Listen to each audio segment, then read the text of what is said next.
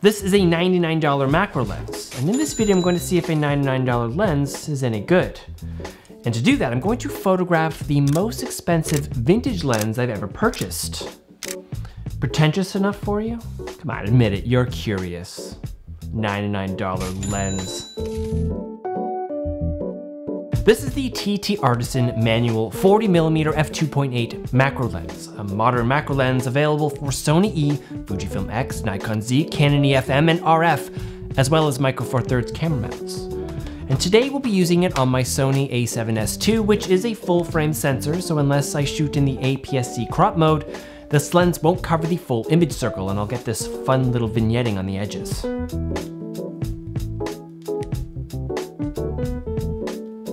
Now, I do want to be fully transparent here and say that I was sent this lens for review. I didn't pay anything for it, so obviously that will compromise my opinion slightly in the eyes of many.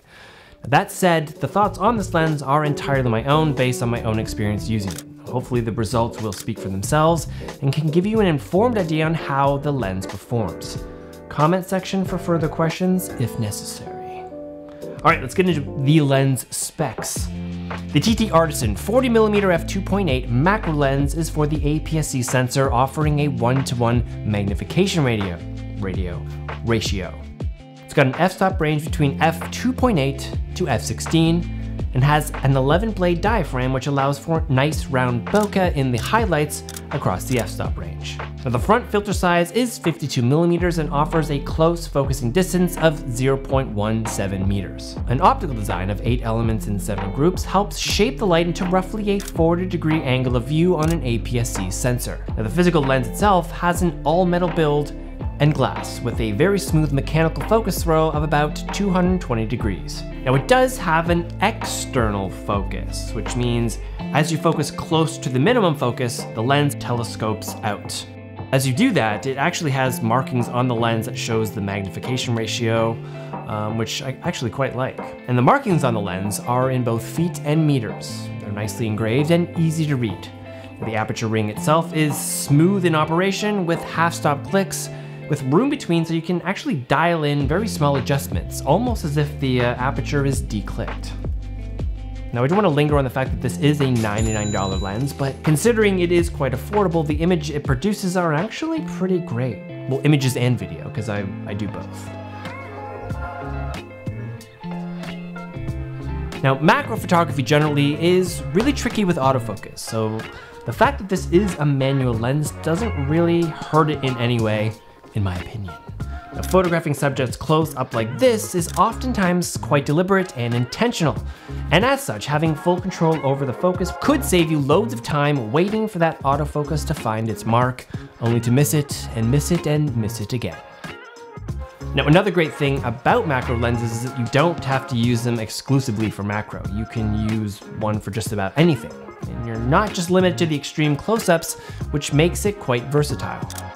Not surprising, it being a modern lens, the colors are quite good and are obviously subject to whatever color profile you're shooting with your camera, and you can also do a lot in post-processing, especially when shooting raw. Now, the lens is sharp, even wide open at f2.8, which, given the super close focus distance, can really blur out that background into oblivion. Now, when shooting macro, I do like to have a bit wider focus depth, so I like to stop down to at least f4 or 5.6, depending on the angle and position of the subject, to keep it mostly in focus. Now, aberrations are almost non-existent, even wide open. I can't seem to find any, even in high contrast conditions. Not bad. Macro lenses do tend to all have a recessed front element like this to minimize the impact of flaring. But if you want flares, you'll have to shoot almost directly into the light for some interesting results.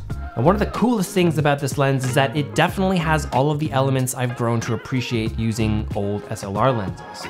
The all-metal build, manual mechanical focus system, and affordability.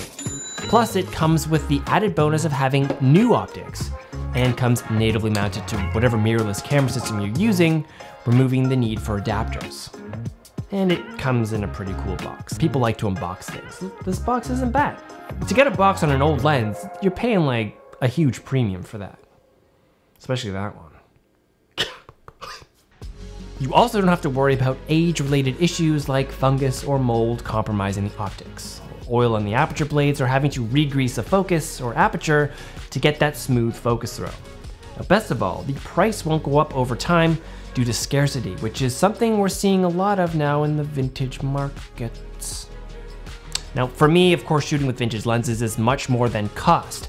So much more than that, but that's also a very personal sentiment. I actually had a great experience using this lens over the past couple of months, and if you are someone who appreciates affordable macro photography and don't mind a fully manual experience, this lens might be one you want to check out.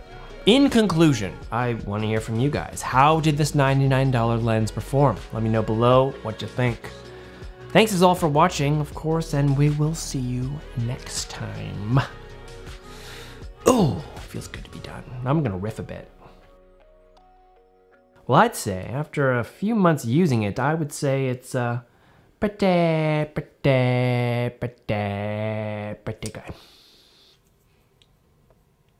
Oh yeah.